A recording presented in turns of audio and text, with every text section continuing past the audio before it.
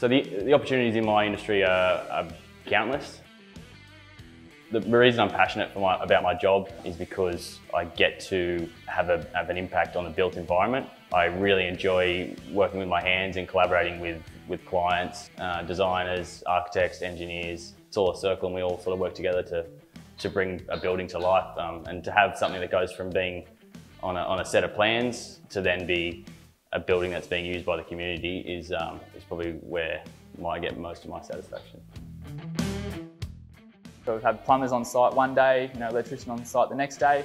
So sort of, really drawing knowledge from those trades that have been in the industry for 20 years, 30 years. It's very valuable to your apprenticeship as you progress throughout the industry.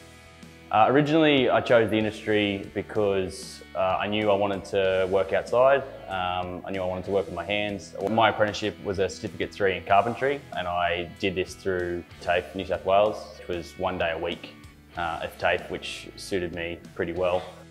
Through there, I'd done a Cert 2 in carpentry at school. That was 2 afternoons a week, and I saw this job pop up on Seek for a carpentry apprenticeship, and I thought I'd jump at it, and here I am.